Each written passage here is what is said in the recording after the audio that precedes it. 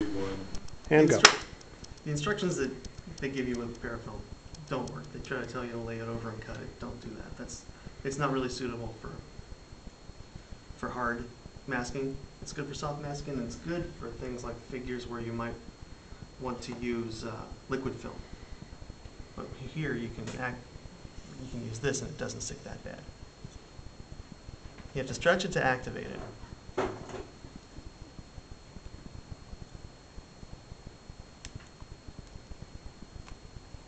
And then you can fold it up however you want or lay it over. I've done it where you got a thruster inside a piece like on a Valkyrie or something like that. You paint the thruster up first, wrap it in the parafilm, put it in, and then you can take it out of there later on.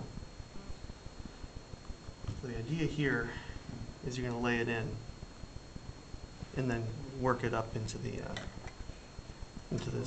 cracks, right? And this would be useful if you're trying to airbrush two separate things in different colors and different shades. Like if you're doing a face, paint the face first, mask it off. I see these tools. I should have brought some other ones, but I was rushed.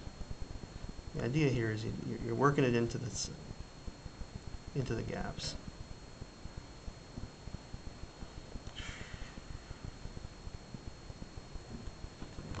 I'll pass a couple things around while I'm at it.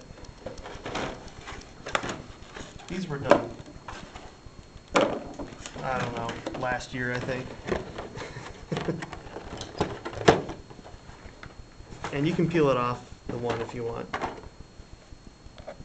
I'll send it around. You can see it's just a thin area.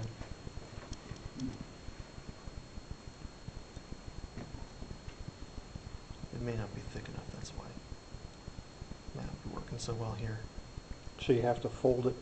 Well, no, I mean you can do a thin layer, but what I'm trying to do here is work it like right up to it.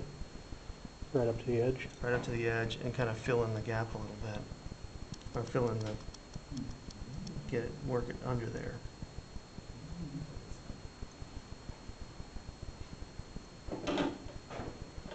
It sticks to itself really well, which is a good thing.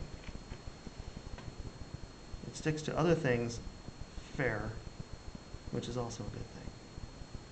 So if you're going to try to wrap a piece up before you work with it,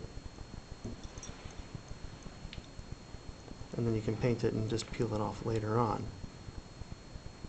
And it's not like using masking tape or something where you have an adhesive that can cause a problem. Or the some of the gels or some of the liquids where you may never get it out of any little crevices. Or it peels up paint when it comes out. Or yeah, it reacts with the paint if you're using flats. Right. You can't get it off. Yeah. Any of these things work better with gloss though.